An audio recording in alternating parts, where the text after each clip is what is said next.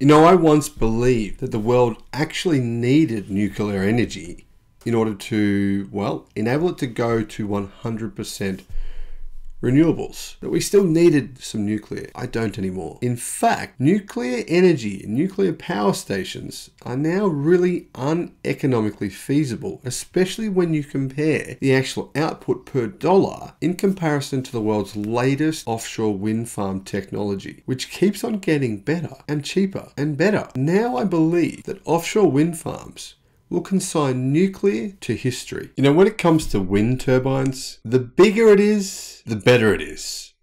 The bigger the turbine generally, the more power you're going to get and the more efficient it will actually be. That's one of the key reasons why offshore wind farms and even onshore wind farms have become so much more economically viable, because the size of the turbines has become insanely large. Now, developers worldwide are pushing to establish offshore wind farms all over the planet. And this is crucial. This is so important to the world, so important to our ability to go from fossil fuels to 100% renewable energy. Hello, my friends. Welcome to the channel. I'm the Electric Viking. My name's Sam Evans and I'm coming to you from Melbourne in Australia. Great to see you. Welcome to all the new subscribers. Welcome back to everyone else. Thank you for tuning in. And I've got to say, thank you to our Patreon supporters and YouTube members. Great to have all of you. Really appreciate what you do. Also, if you'd like to join our Facebook group, I'll put a link in the description below. GE Renewable Energy on Friday said its Haliade X wind turbine, the first 12 megawatt plus turbine built, has received a full type certificate for operations up to 14.7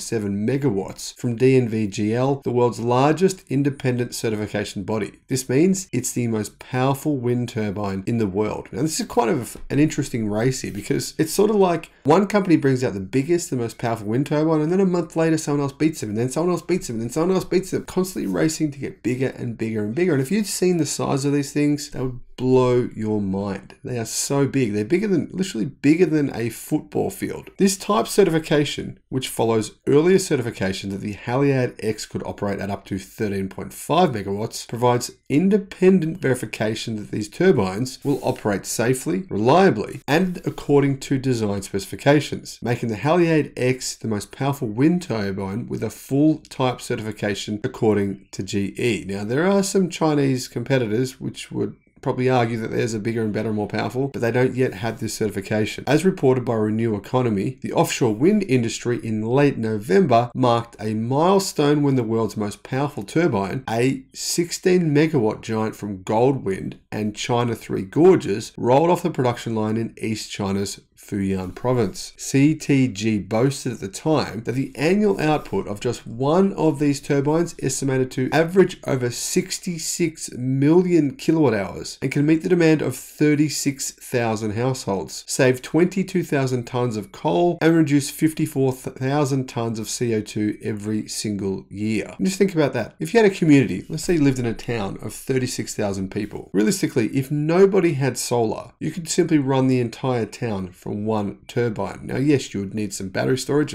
probably 4 hours of storage, not a whole lot really. But the key point is, isn't it amazing to think how far we've come now? That one single turbine can run an entire town of 36,000 people. So, if you had a town of 360,000 people, it's a pretty big town, right? You'd only need 10 of them. That's not many. Now, like most towns around the world now, many people have solar panels. So if you added, say, 50% solar to the mix, you'd only need 5 of them. And the perfect thing is about that scenario, you'd be generating energy from the solar panels during the day, and of course the wind blows harder at night time. It'd work out incredibly well. And that's the key reason why countries like Germany and Australia are saying they're going to hit more than 85% renewable energy by the year 2030. In fact, they're just two of many countries making those promises. Offshore wind farms are arguably one of the most attractive long-term renewable energy technologies currently available, particularly to countries short of available land, and is one of the technologies with the most potential to grow in capacity and generation. Now, to give you some context on that statement, Australia, we have a boatload of useless land. We have some good land, but we have an enormous, probably about 70% of Australia is just useless arid land, where, yeah, we can just put solar panels because there's nothing we can really do with it. It's basically a huge desert. And of course, on the fringes of the island, of the fringes of the country, we have green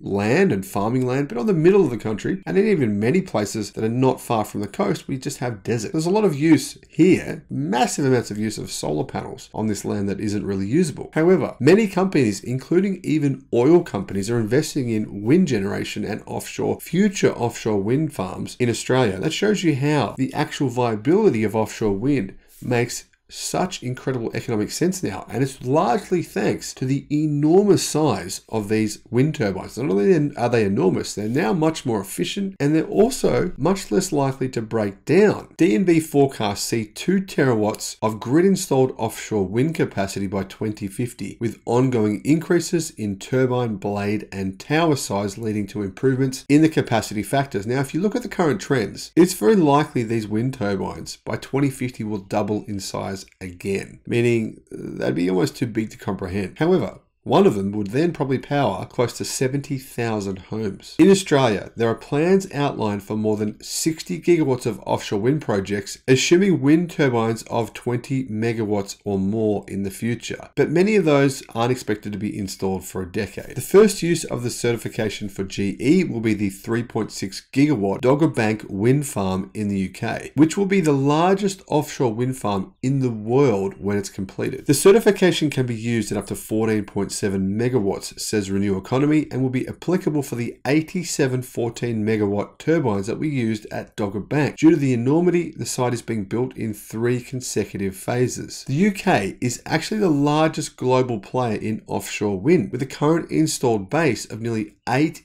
gigawatts, enough electricity to power 7 million homes, and another 7 gigawatts committed or under construction. Now put it this way, right? If Australia had as much offshore wind as what the UK will have within the next few years, a total of 15 gigawatts, that would mean more than 60% of our population would have all the energy they needed all year just from the UK's future projected wind farms. In fact, not just projected, but the actual deals that they've signed. With a goal to increase offshore wind energy generation to at least 30 gigawatts by 2030, the UK is set to have enough wind generation to power all of Australia. Not that it would, of course, it's way too far away to send that power from the UK to Australia. But the point is just to give you some context on the incredible amount of offshore wind being installed in some places around the world. This means the UK is set to keep growing in offshore wind, and more than 30 additional wind farms and related projects are already in planning or development. This will mean the UK will be a net exporter of energy by the end of the decade. Dogger Bank is a joint venture between Norwegian-based companies Equinor and Vargron and the UK's SSE Renewables. The full type certification gives customers confidence that the Haliade X has been designed, manufactured, and tested in a manner consistent with internationally recognized standards. Vincent Schellings, Chief Technology Officer for Offshore Wind at GE Renewable Energy, said in a statement. Offshore wind, it's actually one of the future we're talking about constantly, right? Nuclear power, we're talking about the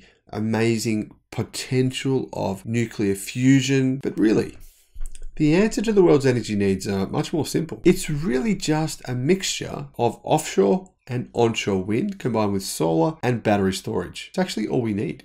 It's been proven within the last few months that it's all we need. I'll tell you more about that in upcoming videos. Thank you for watching. Let me know your thoughts in the comment section below. Bye-bye.